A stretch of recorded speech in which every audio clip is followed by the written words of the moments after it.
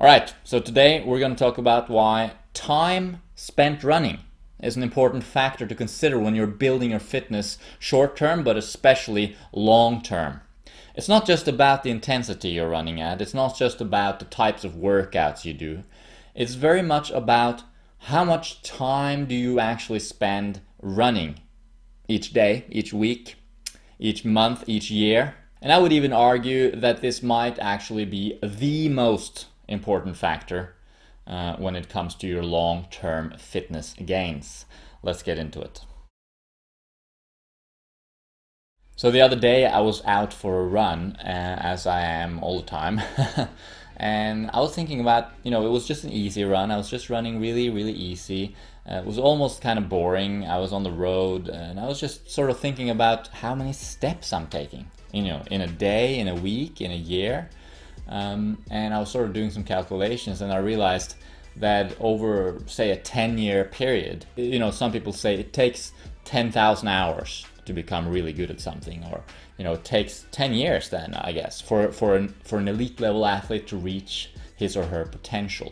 So I was just thinking about it and I realized there are millions and millions upon millions of steps involved in that 10-year process for me. And there I was out just for an easy run, a lot of steps basically, and I realized how these are the steps that matter. You know what I mean? Like, sure, you'll do workouts, you'll do specific tempo runs and interval sessions on the track, work on specific things, but in the grand scheme of things, the bread and butter, so to speak, as they say, of an endurance type training regimen is all of those easy miles, easy kilometers. It also, of course, includes higher paces and faster paces, and even anaerobic type work. It's also included in time spent running. But if you think about it, if you head out for a hard session, you can only do so much, and you certainly can't do another hard session tomorrow again, right? You can't do hard sessions every day. The body just can't recover from that. So if you only did hard work, you'd end up with a very low overall volume. You wouldn't really acquire as many steps in a year as if you made those steps really easy. Of course, if you only do easy work, then you sort of miss out on that top end, those top end adaptions that you get from faster paced work. So that's important for sure.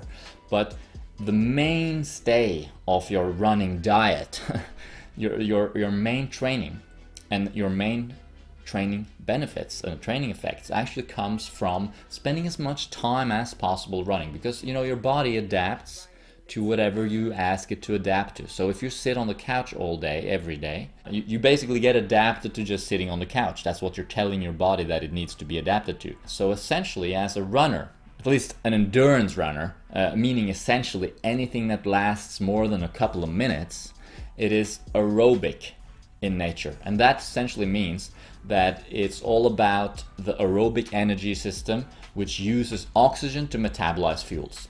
If you're talking about sprinting, less than a minute, well, then we're into that anaerobic type training, and it's not, the sprinters need to focus more on that. But anyone running for distances longer than 2 minutes, so certainly 5K, 10K, half marathon, marathon, ultra marathon runners, typically what we call endurance athletes. Includes rowers, and it includes cross-country skiing and swimming even. All of these athletes need to develop their aerobic system.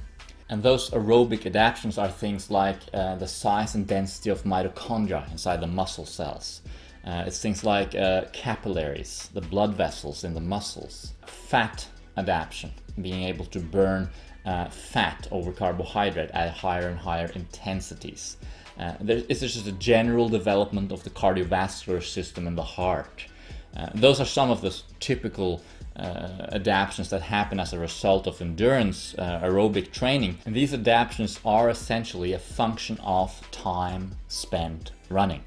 Meaning the more time, the more minutes, the more steps you take as a runner, the more these particular adaptions will develop. So it is in your interest to then run as much as possible. And as I said, you can't do that if the intensity is too high, which is why the bread and butter, the staples of a runner's regimen should be all of those easy kilometers and miles, because you'll be able to do more of them. Of course, at any given time in your career or in your day or in your week or in your month or whatever, in any given training cycle, there's a limit to how much work you can tolerate, right? From a systemic point of view, in terms of your endocrine system and your recovery abilities, but also in terms of your musculoskeletal system, right? Your legs, your bones, your tendons, your muscles.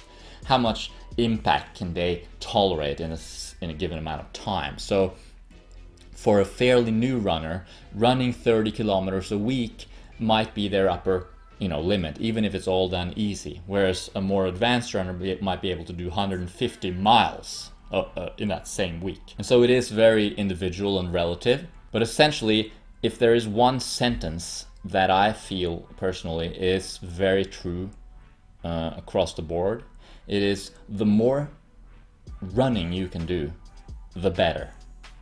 Okay? And this is why only 10 to 20% of any elite runner's regimen is higher intensity running. 80% of it is fairly easy. And of course, there's a range of easy.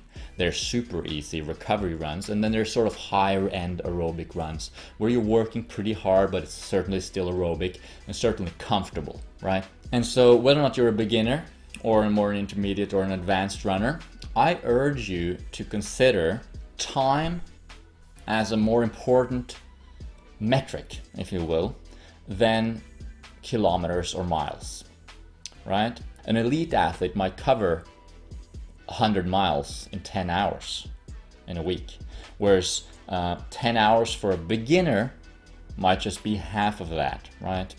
80 kilometers. And in a sense, they're both getting a similar development of their aerobic system because of the time spent running. So if you're looking at that long term, and long term, remember, it could be just as little as 3 to 6 months, really. Even in 3 to 6 months, you get a great bang for your buck by developing your aerobic system. It's really the most important system that you need to focus on. But especially if you're looking at that really long term, like I am, 10 years type of time frame, you want to accumulate miles. You definitely want to accumulate hours. You want to accumulate steps, as I mentioned in the intro, over those 10 years. And the more you can do, the better it is. And I personally don't believe in such a thing as junk miles, unless you're walking. If you're just walking, then you're not going to be able to get your heart rate up to that point where you're stimulating those aerobic adaptions well enough. You need to get up to a certain level, typically, something like, 60% of your max heart rate is sort of the lower end of that aerobic spectrum, and then sort of goes all the way up to the lactate threshold, which is typically around 80 to 90% of your max heart rate. So that's a big range. So you can have a lot of fun in there and run fast some days and slower other days, and vary the paces and vary the terrain. For sure you should, but it's all within that easy range, and it allows you to accumulate time. And especially if you're doing long runs, etc., it's really more about time than kilometers per se. All right, that's it. Let me know in the comments, do you consider this? Have you considered this in your training before? Are you running by time, or are you running by kilometers or miles? Make sure you subscribe, of course, if you haven't done so already. Check out some of my other videos on similar topics like this. I'll put a link to a video somewhere here. You can check it out. Hope you're having an awesome day. Thanks for watching. Bye.